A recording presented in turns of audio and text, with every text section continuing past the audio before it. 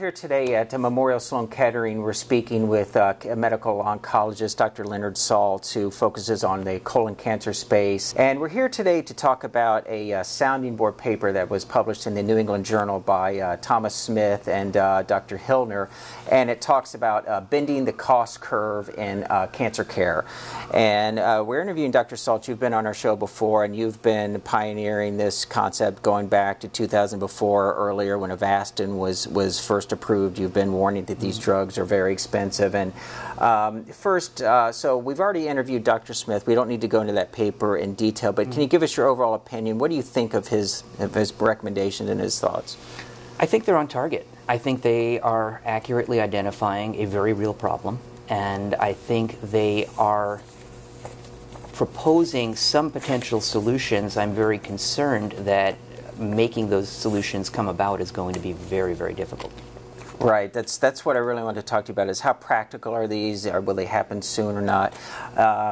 And so in his paper, he has 5 specific proposals that he calls suggested changes in oncologist behavior. So why don't we go down each one of these and give us your thoughts of whether it's pie in the sky, might be happening, maybe you've already seen examples of it happening. So the first one is he really wants to curtail medical imaging. Right now there's a lot of CAT scans, PET scans, other types of expensive medical imaging that happens after a patient's tumor has been diagnosed and treated. Can you summarize, what is he saying to do there, and do you think that's feasible?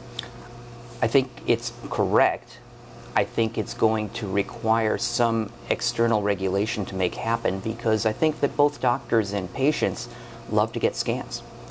Before we get into the financial aspect, because there are often situations where there may be direct financial conflicts of interest involved in who is ordering versus who is owning the resource where the scans are being done. The fact is that it provides a sense, rightly or wrongly, of close observation, of taking good care, if you will, of the patient.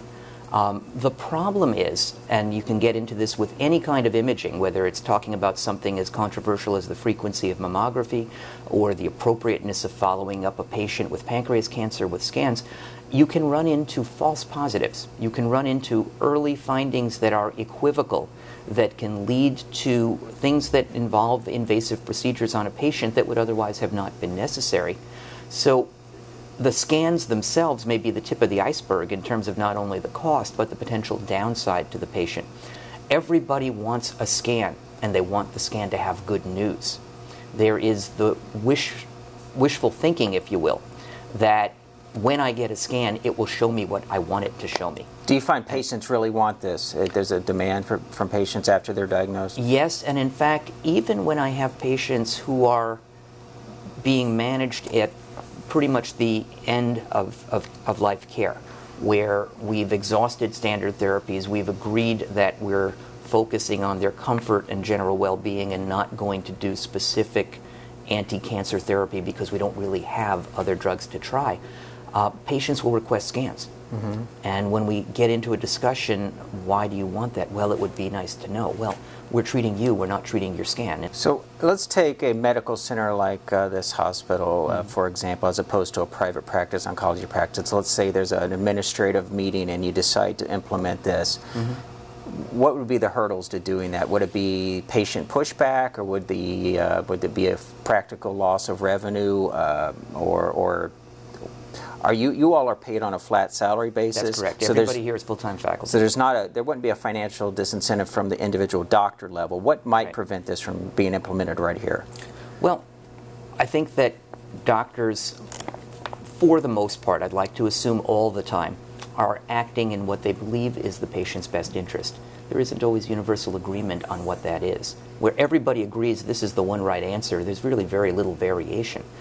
In terms of how much benefit is there in terms of getting a more frequent or less frequent scan, of getting a tumor marker that's prognostic, there are simply differences of opinion.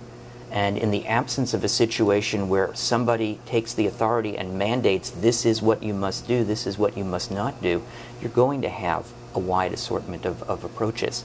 To some degree, it's what one of my colleagues, Larry Norton, calls the tyranny of expert opinion, that we've allowed pretty much anybody who is a doctor to declare themselves expert on the topic they're taking care of and decide how they feel about the information, and often there is a certain amount of subjectivity. There are rarely hard data that prove that one way is right or wrong.